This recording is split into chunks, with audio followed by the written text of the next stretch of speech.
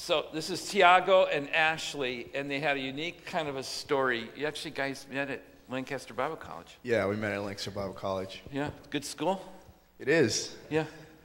It's not an unpaid endorsement either, just kind of checking it out. And you're in school now. What's your degree? Social work. Social work? So basically, yeah. Let's see, making lots of money doing that, I understand. Yes, tons. Okay, yeah, no, not really. And you just, you're out. Yes, I just graduated. Yeah. This past May. Yeah, they're in disbelief, Tiago. Because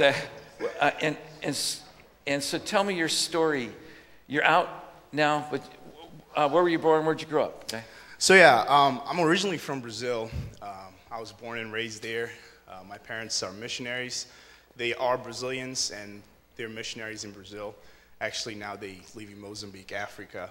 But I was born and raised in Brazil and just had a typical life for a kid of a pastor, you know, if any of you guys here. Okay, stop. A typical... Okay, keep going. I said let that soak in. Typical life of a pastor's kid. Okay. Yep. So growing up, going to church every Sunday and having that as something normal, you know, until basically I got to high school and started making my own decisions and kind of felt like I was in charge of my life, you know, and it feels good at first because you just think that you're free and you're able to do whatever you want. But then you realize when you start making decisions, they're not beneficial to you, to yourself. So. Mm-hmm. So what happens after high school? You go to college? So yeah, so after high school, I was trying to figure out what my life was going to look like, and I honestly didn't want anything to do with the church, and I also go to church with my family just for the looks. You know, my dad was the pastor. I couldn't be like, oh, I'm not going to church. But could you talk to my kids maybe later? Actually, I see one of them right here today. Good job. You get a Christmas gift this year. Okay, but I've always had my mother especially as a prayer warrior in my life, you know, and after high school, as I'm trying to figure out what I was going to do with my life, I played soccer throughout high school in a semi-pro level already, and I was just trying to make it, and, you know, so I had the opportunity to go to Europe and study at a Bible institute. But I kind of saw that as an opportunity to go there and play soccer in Europe, you know. So I was like, my parents showed me the option to go to Hungary in Europe, and I was like, well, I'll take it. I'll go to Europe, live abroad for a year, you know, maybe play there. And it was getting to Word of Life that God, it was when I got to Word of Life that God actually started working in my life. Word of Life would be the Bible Institute. Word of Life, yeah. That's the Bible Institute in Hungary that I decided to go to.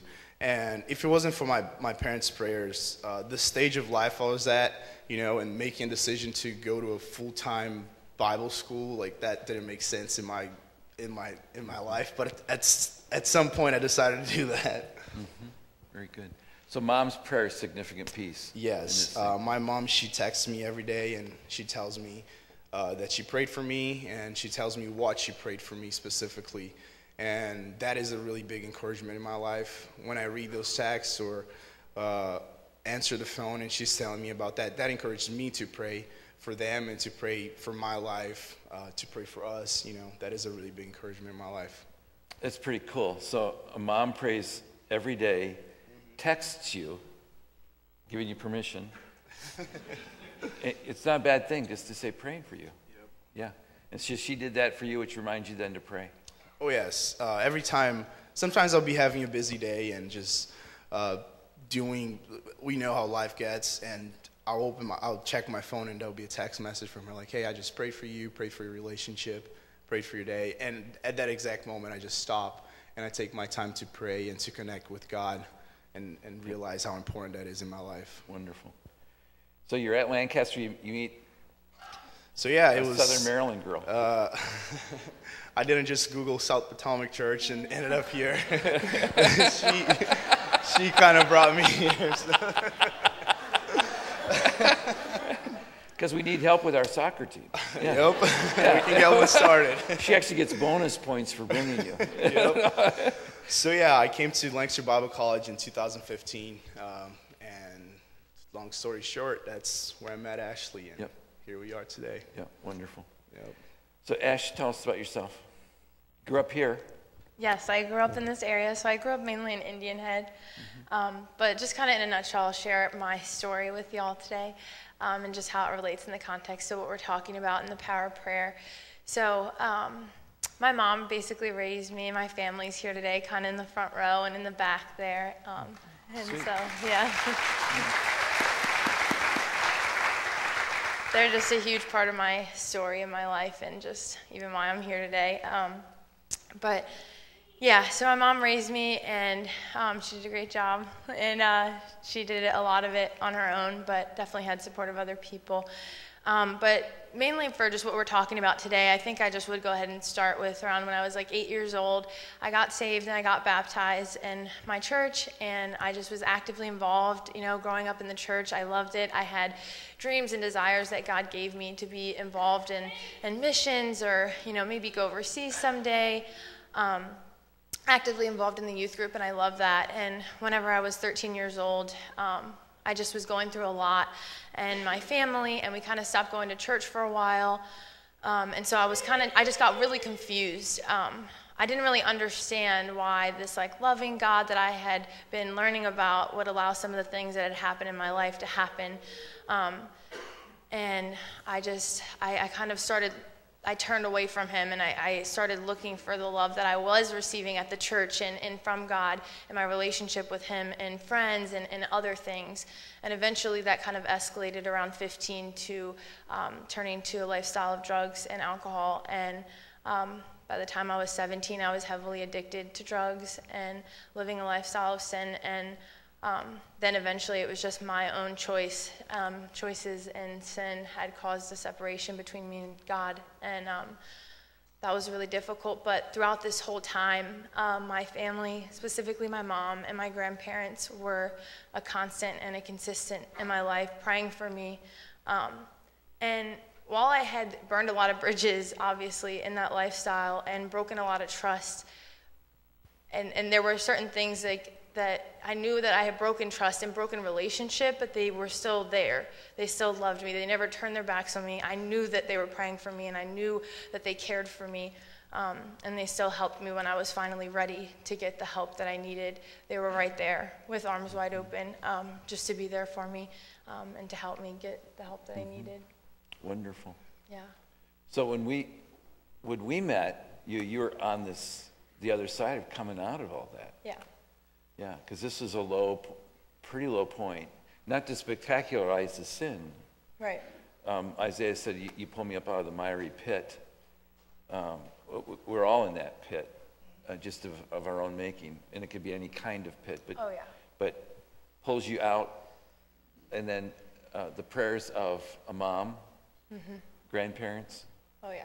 Yeah. Yeah, I mean, it could be any sin struggle that you're struggling with, or that anybody that's far from the Lord, that was once close to the Lord, that's now far from the Lord. Yep. But it was those prayers. I mean, ultimately we know God does the work, but it was the prayers of those people that were just constant, and that were praying for me. So that persevering prayer is really important. I'm going to go off track now, okay? Yeah. You ready? Yeah. I don't do this very often, just on days that end in Y. Okay. I was going to say. Okay, so we're just talking. You're a server at okay, I'll just say a garden. Olive Garden. Okay, I don't want to endorse it, but there are days you work off tips, right? Yes. And then there are days you don't get tipped, and I get really honked at that. But anyway, that's my own issue that I talk to my own therapist about, okay? So, but that happens with you, and what happens, you were just telling us what happens then.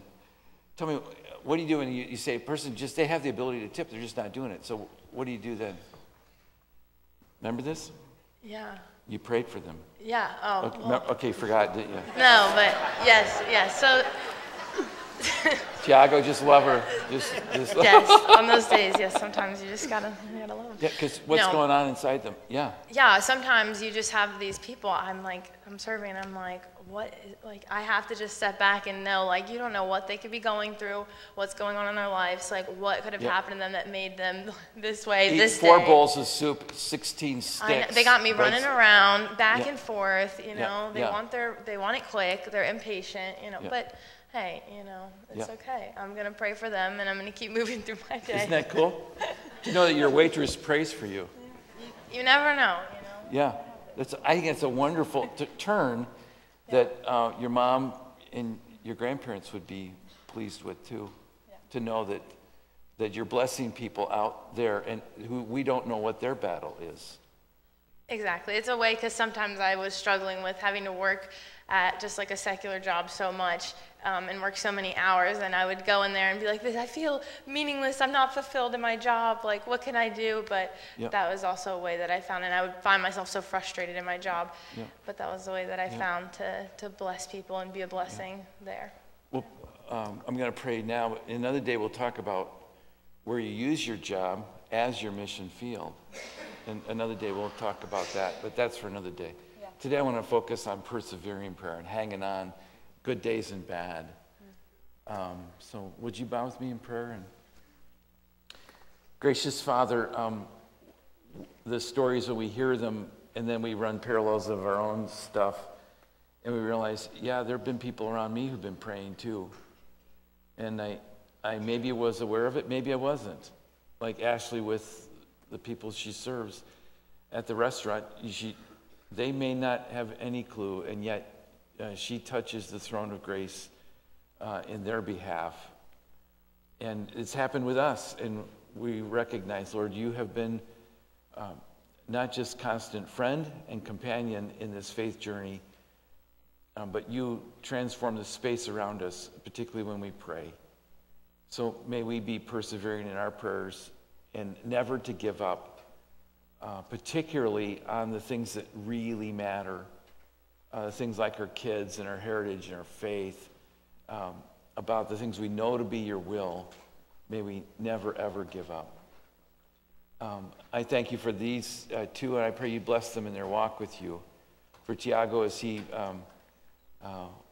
walks out of LBC and starts his career, and for Ashley as she completes her education. But may you draw us close, and may we be the people who are constantly committed to persevering prayer. Thank you. In Jesus' name we pray. All God's people say amen. Amen. God bless you. Thank you. Thank you.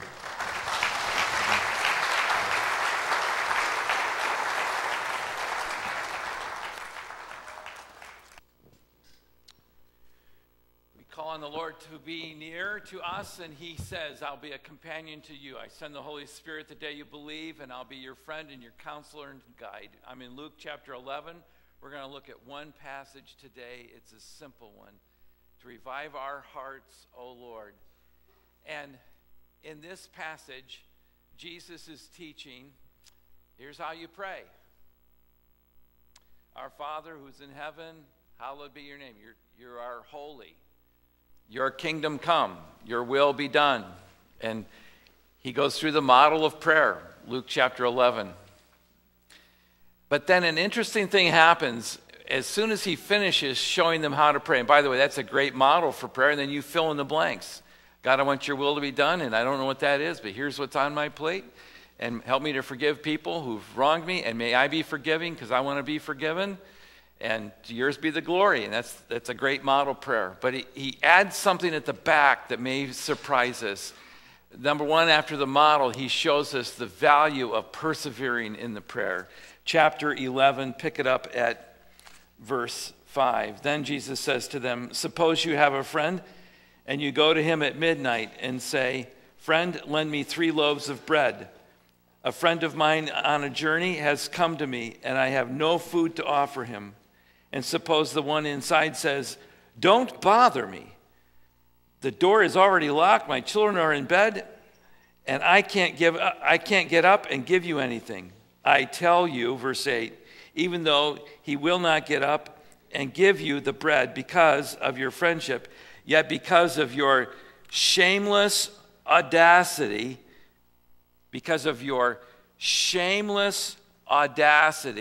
Because of your what class? Shameless audacity. There's your 2 words for the day, big ones. You're going to keep at it. Because of your shameless audacity, he will surely get up and give you as much as you need. So he can go back to bed, the text says. It doesn't say that. The man has a great need. He says, I have company. I didn't know they were coming. I got bread. I can't grind. I can't get to the store. I can't. They had to make their bread. Bread didn't last like it does today. Bread had a little bit of everything in it, so it had a rot factor. You bake the bread, preserved it, you a couple of days. Once it's a day or 2 old, they had to pitch it, start over again. He says, I can't do this. I need some bread. Jesus teaches them pray, and then when you don't get the answer, he says, stay at it. Stay at it with shameless audacity. He says, suppose a friend comes to you, a friend at midnight. How many of you have a friend who can come to you? How many of you have a friend that you can go to at midnight? Yeah, you have counselors will talk about you. Everyone needs a 3 a.m. friend, someone you could call any hour of the day. I want that friend to be that friend who can call any hour of the day, but I don't want him to say, stop calling me, right? I want him to actually pick up and say, what's up? I was just thinking about you. No, this friend says, I am in bed. But the guy says, I'm in great need. I've got company. I need 3 loaves of bread. Just loan them to me. Now, this is complicated. The guy says, I'm not getting up. And go back to the text again, verses 5, 6, 7. You see what he's saying? He's saying, I'm in bed, dude. He says, I'm desperate. He says, I'm even though you're supposed to stay at this with shameless audacity, he's saying, the door is locked. The kids are in bed, and I'm in bed. And he's not saying animals, but let me tell you a little bit of the history. And if you go to Europe, you can even see this today. Even in as early as the 19th century, as late as the 19th century, houses were built, and the lower level of a house oftentimes was the barn area, and then the humans lived upstairs. So downstairs were the beast, and upstairs was the family. And so this guy, when he went to bed, he put like a bar, like a 4x4 board across the door. You understand? Because he's got cows and chickens and horses and goats. And you've got to put big lug types of locks on those doors. It's downstairs. It's where the animals would be. Upstairs then, he's already got the kids there in bed. And in that day, too, it was common for them to lay a bed of straw, and you put the kids down, and then eventually you'd snuggle into bed. But there was just a large bed area. If you get up, other people are going to get up because they're going to feel the motion. Does that make sense? Have you ever tried to get up and you don't want to get up because you know if you get up, everyone else will get up? We had a rule when our kids were little, because I used to get up early, go to the office early. It would be dark. Wanda would say, that's fine. You wake them, you take them.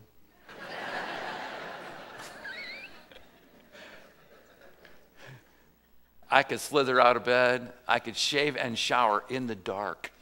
I set my clothes out the night before. I could dress in the dark. See, because you don't want to wake the kids. This guy's in this big straw bed, and he goes, the door is locked. In other words, the animals are put away. The door is locked.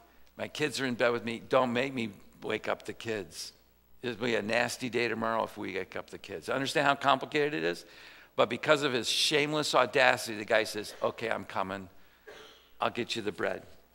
So persevere in prayer when you're that desperate, when you can't find another livable way for it to happen. He says, I'm desperate. I didn't see this coming, and I need help, and I need it now. And he's saying that on the heels, get this, this is not a prayer that he prays just when he's in trouble. This is a prayer that he prays after he's prayed, Our Father who art in heaven, hallowed be your name, thy kingdom come, thy will be done. So he's been praying. So you shouldn't use this just as your fire escape prayer. This comes on a basis of ongoing prayer. But pray perseveringly when you know the alternatives are not livable. Secondly, go down to verses 9 and 10. So he says, so I say to you, ask and it will be given to you, seek and you will find, knock and the door will be open to you. For everyone who asks receives, and anyone who seeks finds, and the one who knocks, the door will be open. He's saying, I will do this. This will work if you will work it the way it's supposed to work. Persevering prayer when you know this is what God wants. Have you ever prayed and not known, should I take the job, not take the job? Should I make the move, not make the move? That's when you need the wisdom of the Lord, right? But there are lots of times when you could pray and you already know what God's will is. If you're taking notes, let me give you 5 things that there are for sure. These things I know are God's will for my life, and they're God's will for your life. They're God's will for the people around us. So it's not bad to pray. And number 1, salvation. It's God's will that people be saved. For 2 Peter chapter 3, he's not willing that any perish. Doesn't want anybody to perish. Matthew 18, Jesus put it this way. It's not the Father's will that even one of those lost sheep be lost. 1 Timothy, Paul writes it to Timothy and says in chapter 2, God wants all men to be saved. That's his desire. It's his will. So when I pray for someone to come to Christ in faith, I know I can pray with confidence and persevering. Why? Because I know that is God's word. It's God's will. But secondly, not only salvation, number 2 is spirit-filled. Pray that the Holy Spirit would move in people's lives, that you be filled with, Ephesians chapter 5, be filled with the Holy Spirit. Lord, if you could prompt them so they would move at the inkling of the work of the Holy Spirit in their life. Pray that for your family members, people around you. Pray for yourself. Thirdly, pray that people are sanctified, holy. 1 Thessalonians chapter 4, it's God's will that you be sanctified, that you be set apart as holy. So when you pray for your family members, that they be holy before the Lord, that's a good thing to pray for. Fourthly, that they submit to God's word. Colossians chapter 3, let the peace of Christ rule in your heart, and let the word of Christ dwell in you. So the word of Christ is inside of you. You have put the word into your children, and now they grow, and you're saying, I don't know if they're following the word. So God, would you bring to memory the word they already know from your word, and may they live according to your word. So may they submit to the word of God. And then a fifth thing is you can always be praying is that you have a thankful spirit, that you're always saying thanks. It's God's will that you always give thanks. 1 Thessalonians chapter 5, give thanks in all circumstances. Why? Because we know it is God's will. Give thanks, even when it's tough, even when it's hard, give thanks. Well, so there are times when you're going to ask, you're going to seek, you're going to knock, and why is it going to come? Because we know it to be God's will. You can always go to the bank on that. So, pray with persevering spirit when you know it is God's will. But then verse 11, let's pick it up there. Verse 11 reads, which of you fathers, if your son asks for a fish, who would give him a snake instead? Stop there. He asked for a fish, you give him a snake. Who does that? Not a good dad. Okay? That's the answer to that. Or if he asks for an egg, he gives him a scorpion. Yeah, he asked for an egg, but I gave him something he'll never forget. No, dads like to give good gifts. We like to give great gifts. How many dads are in the room? How many dads like to put stuff together on Christmas morning? Oh, yeah. Yeah. Like when our kids were little, I liked when we get stuff and I go, oh, good, this is a chance for me to go back to the store and get batteries. You ever done that on Christmas Day? Oh, yeah. Yeah, but everything's closed except for those, those little corner little shops that are just, and the prices of batteries just go quadruple on Christmas Day because we know you need D-size batteries. They're $8 a piece, buddy. Yeah, Merry Christmas. You love to give good gifts. You love to see your kids light up, don't you? You love to see that. That's what a dad does. Moms do it too, but dads really like it. You love to put a bike together and the handlebars going the right way. Watch your kid ride, And then you love to give good gifts to your kids. So he says, who of the fathers gives your kids a snake? Nobody. Who gives your kid a scorpion? No good dad does it. So if you who are evil... Verse 13, you who are evil know how to give good gifts to your children, and you do know how to do that. Just how much more will your Father in heaven give you the Holy Spirit for those of you who ask? He said, I'll give you. I'm happy to give you. And he's saying that in comparison to what he had just said a paragraph earlier about the father who's in bed with his kids and the the cattle are down and the doors are locked. He's going, I don't want to get up because if I get up, I'm going to wake them all up and it'll be a mess. He's saying, that's not the Father in heaven. I gave you the worst case scenario. Your Father wants to get up and wants to give you the bread. He wants to be there because he's a good Father. So you stay at it with a kind of shameless audacity. Keep on praying. Keep on praying. Now, let me clarify something. When we say keep on praying, we are not saying just rant over in vain repetition over and over again. In fact, Jesus warned against that, okay? So just go, oh, Jesus, Jesus, Jesus. No, it's not. Grow up, get some words, get some full sentences, think we prayer through, okay? That's number one. God is not a genie in the bottle either. Don't think, oh, I just run to him and get, he's not a Pez dispenser. He's not an automated machine, okay? And prayer is not a permit then to be lazy. God may actually have you be part of the solution. Understand that. That's for another day, another message. But God wants us to be persistent in prayer. His name is Ken Blanchard. Many in the room would know who he is. He wrote the bestseller book, 1 Minute Manager. Ken Blanchard is one of the gurus out there in leadership and management, written over 60 books. He writes, prolific writer, well sought after speaker. People want to hear what he has to say. Great guy. By the way, he's a believer in Jesus Christ. Wonderful guy. He's an American, not only author, entrepreneur, but great businessman. And people will drive a long way to go hear the guy. And many of us in the room have books he's written. Just the 1 Minute Manager, which became a bestseller for several years. Back in 1982, it was out, and in 84, it was a blockbuster. It has, just that one book has sold 13 million copies. That's a lot of books. But Ken Blanchard would tell you this story. His faith story began in 1957 when he was on a bus touring Cornell University. He was on an orientation bus. And he met a guy there who was also a freshman at Cornell by the name of Phil Hodges. Phil Hodges was a brand new believer in Jesus and had just begun following Christ in faith.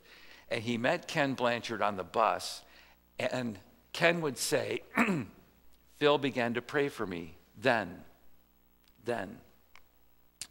Well, they would both go through Cornell University.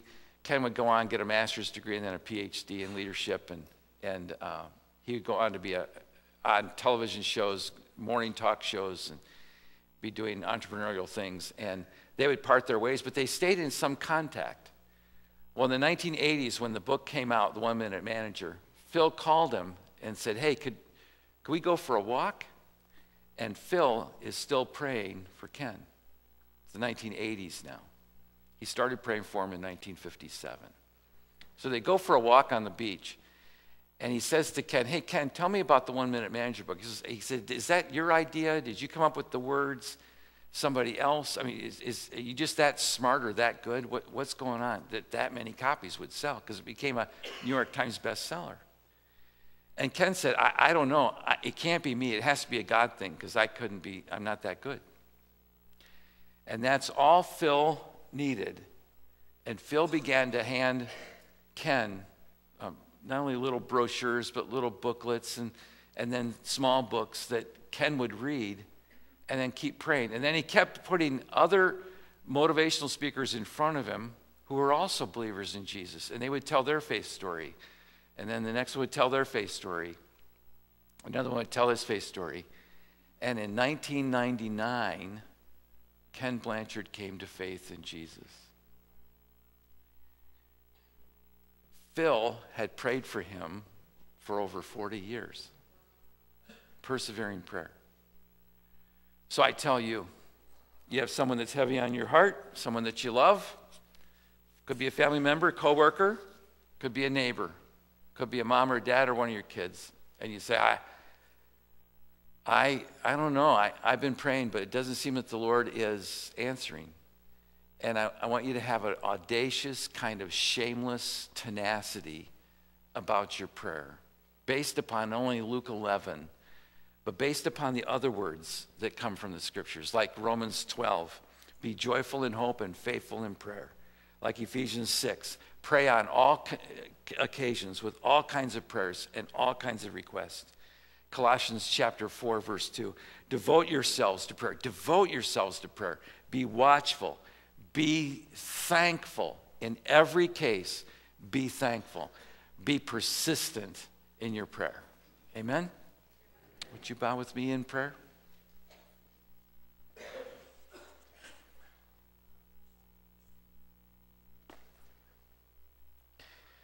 Our heads are bowed and our eyes are closed. And I talk very simply about what it means to trust Jesus, but you may not be there yet. But this is maybe the day that you trust the Lord.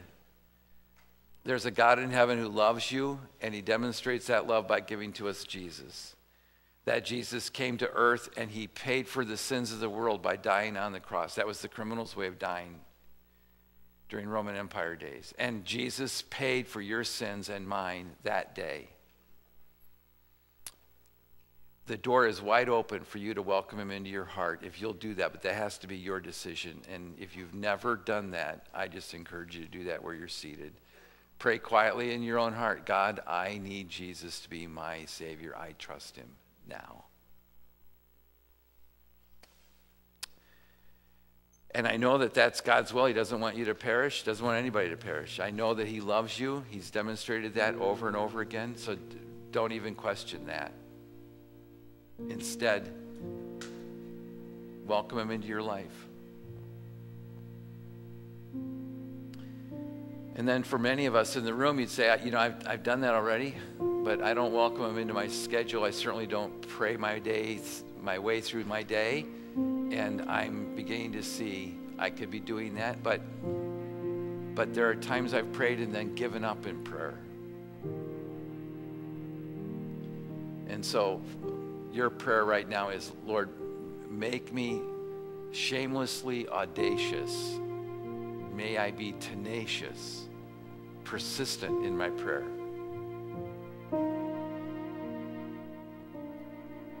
And Lord, may we never give up on what we know to be your will and pray that through every day to your glory, knowing that when we reach upward, we touch a bit of heaven and the life change that could be possible. So, Lord, may we commune with you, enjoy you, but may we be persistent in our prayers, we pray. And I ask this in the name of Christ, our Savior. Amen.